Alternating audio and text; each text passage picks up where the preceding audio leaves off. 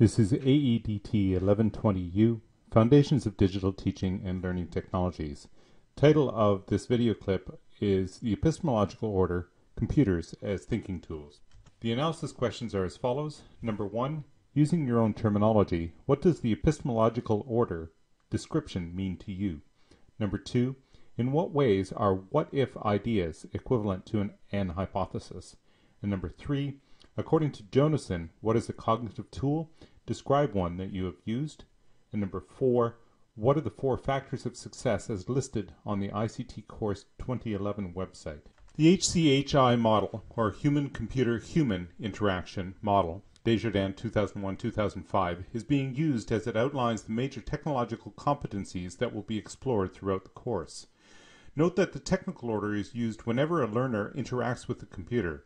This means that when epistemological, informational, and social competencies are being used, so are the technical competencies. In fact, they cannot be ignored. This video clip will initially focus on the epistemological order, or the assigning of lower order cognitive tasks to the computer software for processing, which frees human beings to attend to higher order cognitive tasks in order to understand and solve complex problems. The epistemological order deals with issues and competencies revolving around the production of procedural knowledge, in that the user inputs data and commands to the technological object, a device such as a graphing calculator or an application such as a spreadsheet, which in turn processes the information according to set parameters and finally displays the results to be read and interpreted. In order to use a spreadsheet, database, statistical package, qualitative data analysis system, concept mapping tool, or any other information processing software effectively and efficiently, the user must clearly understand the discipline involved, as well as the structure, commands, and parameters of the software used. This conceptual knowledge is translated into operational methods or schema within the software as required for efficiently and effectively identifying and solving of problems or for the establishment of specified tasks. That's a quote taken from Desjardins 2005. Large quantities of numeric data are difficult to analyze and interpret when viewed in their raw form, that is, in their numeric form. However, when numeric data are entered into an electronic spreadsheet, such as Google Spreadsheet or Microsoft Excel, it can be manipulated using formulas and then subsequently graphing the results of the calculations that are carried out by the software. The graphical results are much easier to interpret in order to arrive at conclusions and evaluations of the situation. Depending on the graphical results, the user may want to adjust the results by changing the formulas in accordance with a user-generated hypothesis and then subsequently reinterpreting the changed results, allowing for predictions, or what-ifs, to be made. Epistemological objects or cognitive tools, that's a reference to Jonassen 1996, these are epistemological objects that are intended to engage and facilitate cognitive processing, or they can be thought of as a set of tools that learners need in order to serve cognitive apprenticeships, scaffold the knowledge construction process. Kim and Reeves, 2007, state that cognitive tools are technologies that learners interact and think with in knowledge construction, designed to bring their expertise to the performance as part of the joint learning system. These tools then perform a specific set of tasks that set them apart from the great majority of software tools and web-based affordances, such as those created by many online course and instructional designers.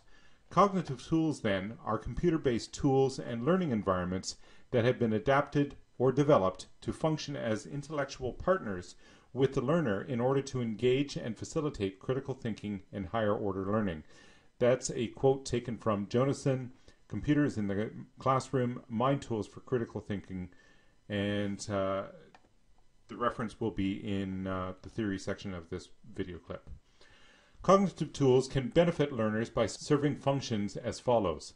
Support cognitive processes, such as memory and metacognitive processes. Share the cognitive load by providing support for lower level cognitive skills so that resources are left over for higher order thinking. Allow the learners to engage in cognitive activities that would be out of their reach otherwise. And allow learners to generate and test hypotheses in the context of problem solving.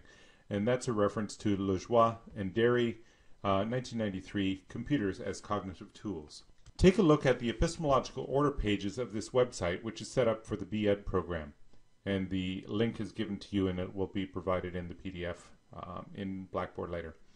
The website gives more information about the Epistemological Order. Read through the pages that can be accessed through the links and spend some time with the learning activity and the subject skills.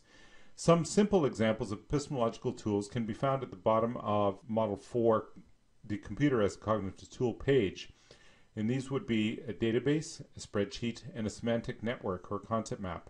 All of these will serve to provide an additional description of the epistemological order. Note that a database, spreadsheet, and semantic network by themselves are not necessarily cognitive tools or epistemological or support epistemological competencies. However, they can be used to do this. The theory page, you're asked to see the following articles. Desjardins 2005, and you've seen that one previously. Desjardins, Lacasse, and Belair 2001, and you've seen reference to that one before.